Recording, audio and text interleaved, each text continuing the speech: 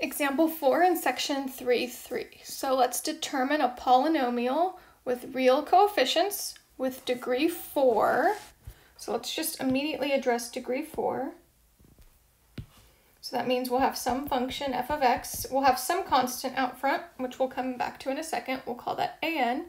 And then degree 4 means we have 4 zeros. They may not be real, right? They may be imaginary, but we have 4 factors: x minus c1, x minus c2, x minus c3, and x minus c4. And then we have a 0, x equals 0 is a 0, and it has multiplicity 2. So that means 2 of these are going to become a 0. So an, we get x minus 0, x minus 0. So that 0 is a 0. And then square root of 5 is also a 0. So we'll put that for C3. X minus square root 5. And then we recently learned that conjugates are zeros. So if square root 5 is a 0, then its conjugate, negative square root 5, is also a 0. They always come in pairs. So then that final one will be x minus negative square root 5. And then we'll try to figure out the coefficient later, the an. So we'll use f of 2 equals negative 4. We'll use this at the end. So let's do some simplifying and then come back to that. So we have f of x. Let's just leave an as is. So x minus 0 just means we get x. X minus 0 just means we get x. And then we'll multiply x minus root 5 and x plus root 5. So I'm going to do it on a table on the side. Go ahead and multiply wherever you want to multiply. And I get x times x is x squared minus root 5x, and then we get root 5x, and then bottom right, square root 5 times square root 5 is 5, and then the negative sign makes it negative. So what's nice about conjugates is those middle terms will always cancel out. So this term will just be x squared minus 5. So we have an times x squared minus 5, and then I'm just going to multiply it out so it looks more like a polynomial. So we get an, we get x to the 4th, and then we get minus 5x squared. So now we need to figure out what an is. So before I solve for it, the reason we need a coefficient, let's check out Desmos. So I graphed a couple, so I just changed the coefficient. So the first graph I have is 2x to the 4th minus 5x squared. So maybe an is 2. What if it's 5? So if it's 5, yeah, the graph changes a little, but you'll notice the zeros don't change. We still have the same zeros. What if I change it to a negative coefficient, negative 5? Yeah, the graph flips upside down, right? But those zeros aren't changing. So that's why we don't know the coefficient. So all of those have the same zeros, no matter what an is.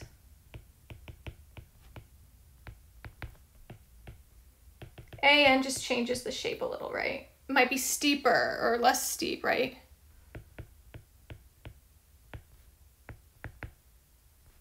Right, steepness or how wide it is, right? Something like that. So we'll use that condition. We call f of 2 equals 48 a condition.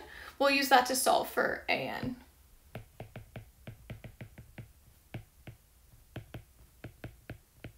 So we want to find the version of this graph that goes through the point 248.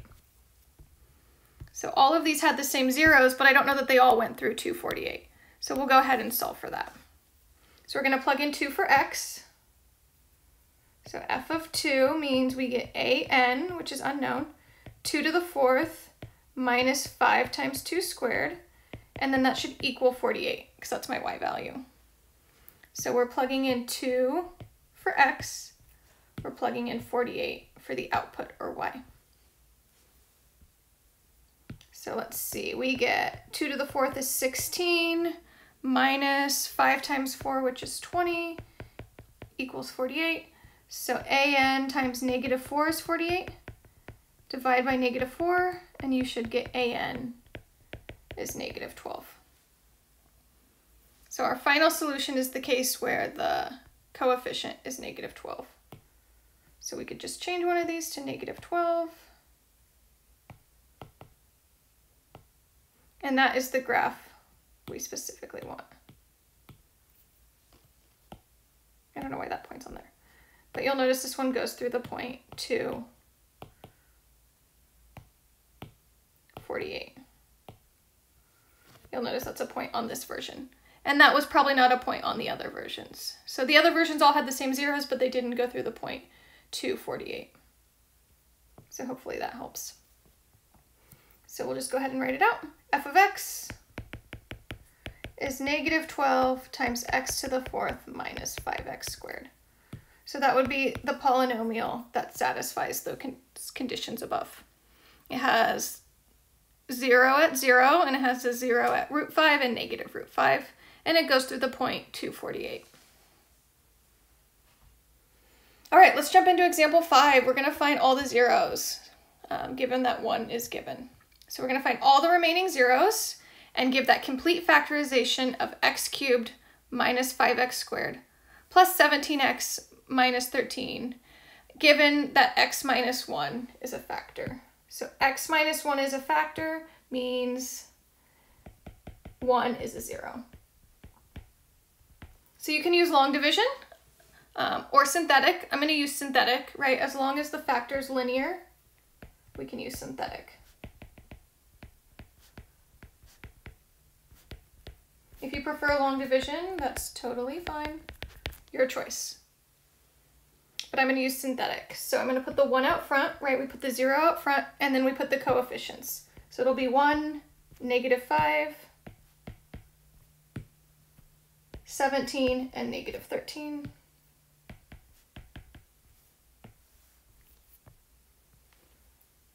And then go ahead and try this. See how it's going. So we bring down the 1. 1 times 1 is 1. We go ahead and add, we get negative 4, and then we do 1 times negative 4 is negative 4, and then go ahead and combine. 13, 1 times 13 brings me to 13, and we should get 0, no remainder, right? Because it is a factor. So if we're getting a remainder, that means it's not a factor. So we should have gotten no remainder here. So since we started at x cubed, that means this new polynomial is x squared. So we have x squared minus 4x plus 13. And then times x minus 1 would be the factorization so far, right? X minus 1 was from the division, and then x squared minus 4x plus 13 is our new one. So for me, that one looks a little hard to factor. I can't really think of easy ways to multiply to get 13. So I'm going to go ahead and use that quadratic formula.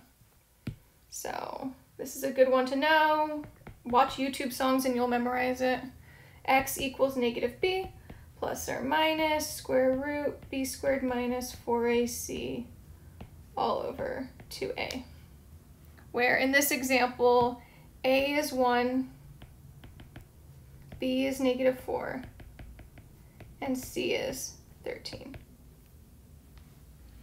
So I recommend getting some practice simplifying this. Without me, it'd be good practice, but here we go. So we get negative b, so negative negative 4 plus or minus negative 4 squared minus 4 times 1 times 13 all over 2 times 1.